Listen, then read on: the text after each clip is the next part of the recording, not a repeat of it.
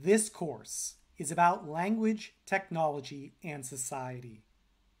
As we explore those topics, we recognize that there are other animals that communicate. There are other animals that use tools. There are other social animals that live in groups. But nearly all of the topics that we will cover in this class will apply only to human language, human technology, and human society. So, what are the defining characteristics that differentiate humans from other animals?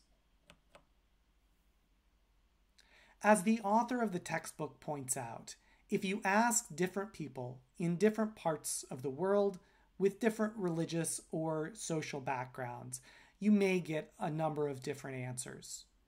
But there are 2 points that are essentially beyond dispute. Humans use language.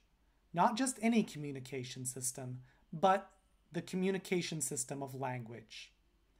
And humans, as a group, create and use very complex tools. Recall that language is a very specific type of communication system. It's a communication system that has a very large number of basic elements, on the order of thousands or tens of thousands of morphemes and words. Language has a rich set of ways that these basic elements can combine into more complex elements. And there is essentially no predetermined limit on the number of these complex elements and the size of these complex elements. A tool is an artificial device created to augment an ability in some way. And humans make use of language as we have just defined it.